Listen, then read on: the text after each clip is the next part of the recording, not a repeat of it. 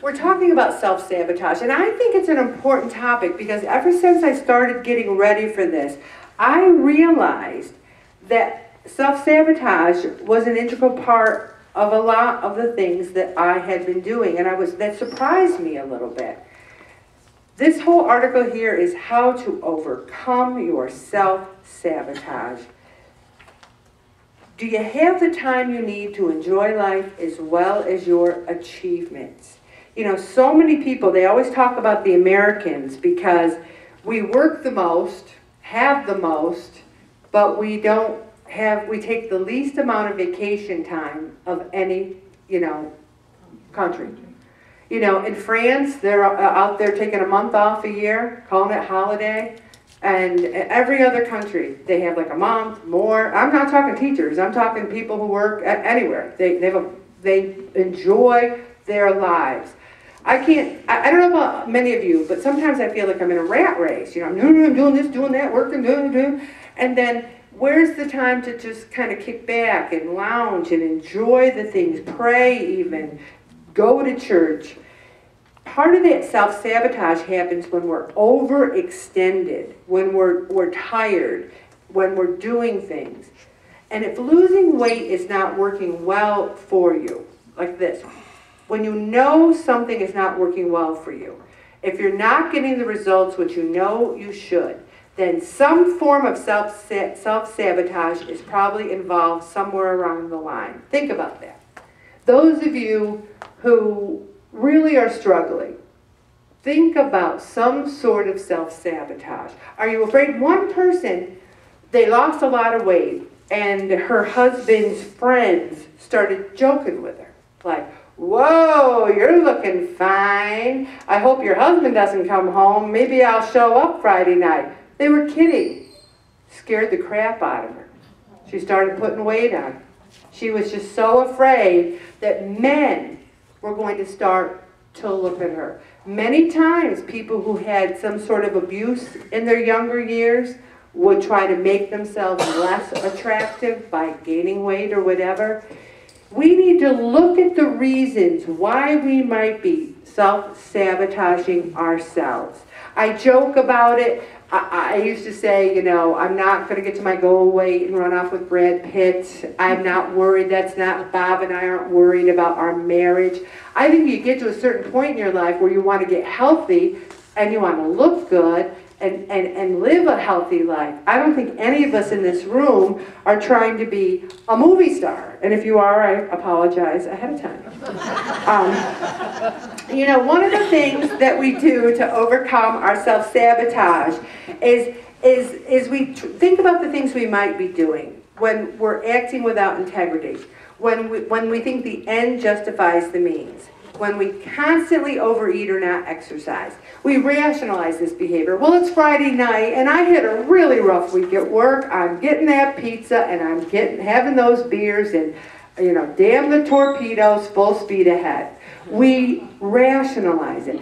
Poor me, I had it rough. If you're doing that one day, and then you do it the next day, and the next day, and the next day. Or I say to people, bread and you should not be on speaking terms.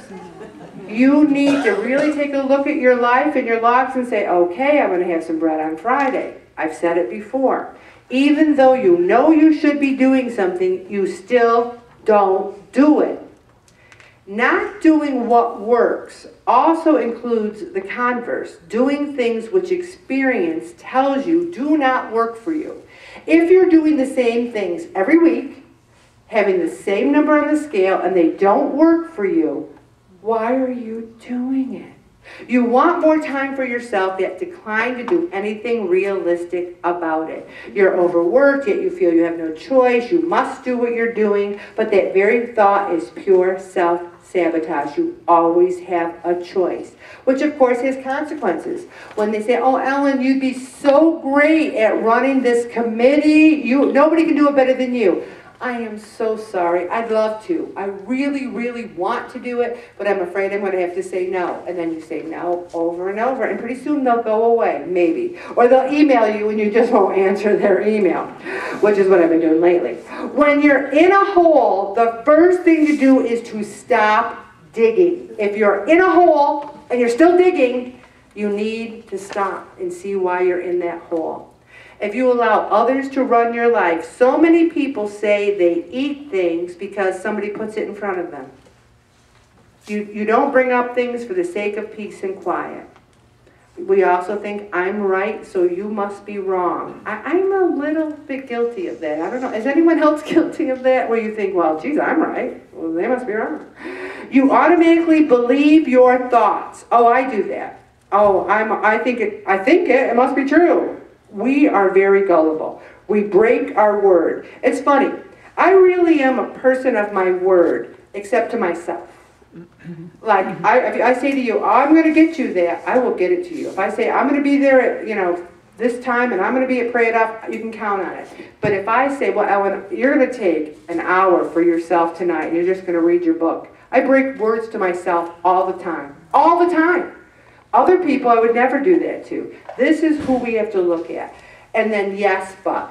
I cannot tell you how many excuses I hear at the scale. There's a few choice ones tonight that I pocketed away, because if I said them tonight and you heard them and you knew you said them, you'd be mad that I'm repeating them. But a couple weeks from now, you'll forget you said it, and I'm going to bring it up, because they're choice.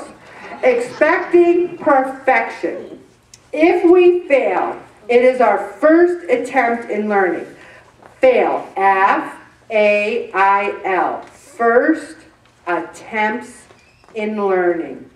I've gained weight every time I've lost weight, but it was my first attempts in learning. I just needed that lesson more and more. Okay, I want you to read the rest of these at home, where you believe in carefully selected evidence, or you just are untruthful for the sake of peace and quiet. You say you don't have the time. That's big.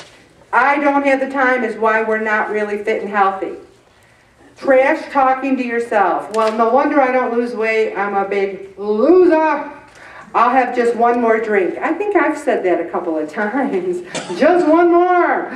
We talk ourselves out of attempting something desirable. Well, do I really want to get to my goal weight? Because I'm really feeling good right where I am. Maybe I'm happy where I am. Maybe I shouldn't even worry about it anymore. We're having this big, long conversation. Deny the obvious.